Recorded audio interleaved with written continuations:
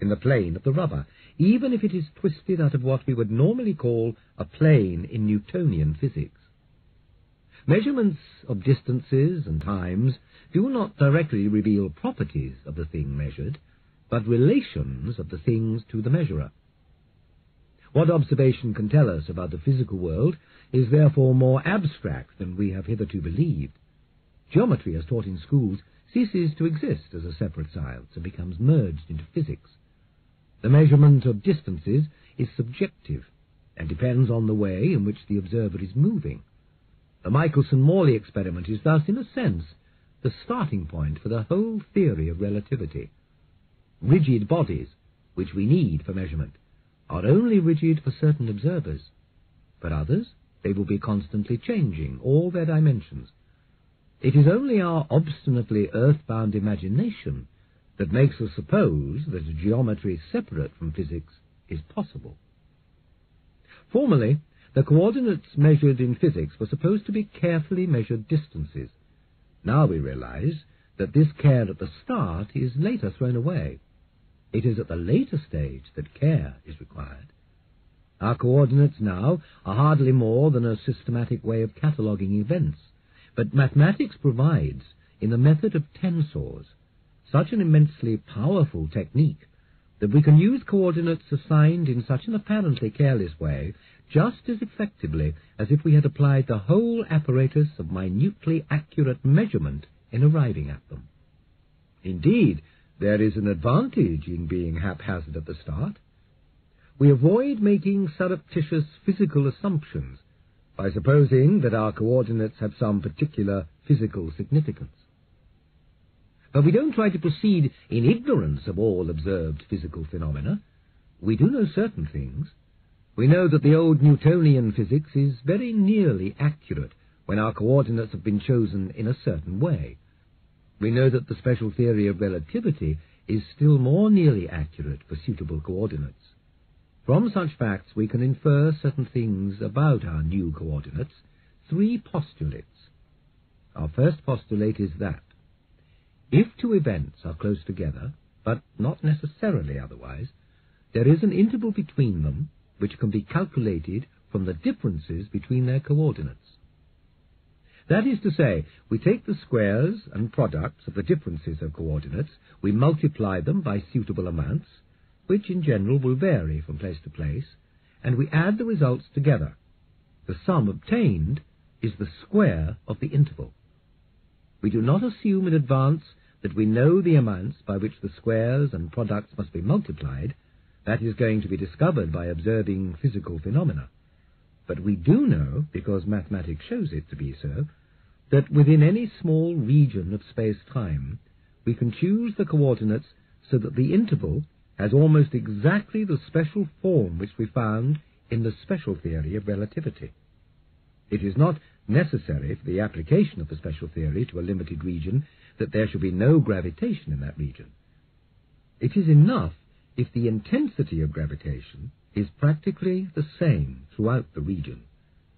This enables us to apply the special theory within any small region. How small it will have to be depends upon the neighborhood. On the surface of the Earth, it would have to be small enough for the curvature of the Earth to be negligible.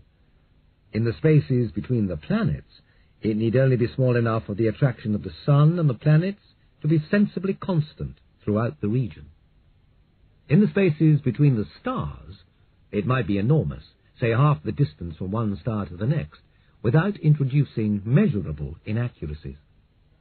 Thus, at a great distance from gravitating matter, we can so choose our coordinates as to obtain very nearly a Euclidean space. This is really only another way of saying that the special theory of relativity applies.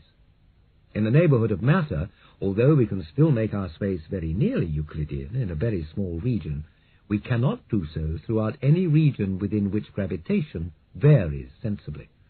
At least if we do, we shall have to abandon the second postulate, that bodies moving under gravitational forces only move on geodesics. We saw that a geodesic on a surface is the shortest line that can be drawn on the surface from one point to another. When we come to space-time, The mathematics is the same, but the verbal explanations have to be rather different. In the general theory of relativity, it is only neighbouring events that have a definite interval, independently of the route by which we travel from one to the other. The interval between distant events depends upon the route pursued, and has to be calculated by dividing the route into a number of little bits, and adding up the intervals for the various little bits. If the interval is space-like, a body cannot travel from one event to the other. Therefore, when we are considering the way bodies move, we are confined to time-like intervals. The interval between neighbouring events, when it is time-like, will appear as the time between them for observers who travel from the one event to the other. And so the whole interval between the two events will be judged by people who travel from one to the other to be what their clocks show to be the time that they have taken on the journey. For some routes, this will be longer, for others, shorter. The more slowly they travel, the longer they will think they have been on the journey. This is not a platitude. I am not saying that if you travel from London to Edinburgh, you will take longer if you travel more slowly. I am saying something much more odd. I am saying that if you leave London at 10 a.m. and arrive in Edinburgh at 6:30 p.m., Greenwich time, the more slowly you travel, the longer you will take, if the time is judged by your watch. This is a very different statement. From the point of view of a person on the earth, your journey takes 8 hours and a half. But if you had been a ray of light travelling round the solar system, starting from London at 10 a.m., reflected from Jupiter to Saturn and so on, until at last you were reflected back to Edinburgh and arrived there at 6:30 p.m., you would judge that the journey had taken you exactly no time at all. And if you had gone by any circuitous route which enabled you to arrive in time by travelling fast, the longer your journey, the less time you would judge that you had taken. The diminution of time would be continual as your speed approached that of light. Now, when a body travels, if it is left to itself, it chooses the route which makes the time between two stages of the journey as long as possible. If it had travelled from one event to another by any other route, the time, as measured by its own clocks, would have been shorter.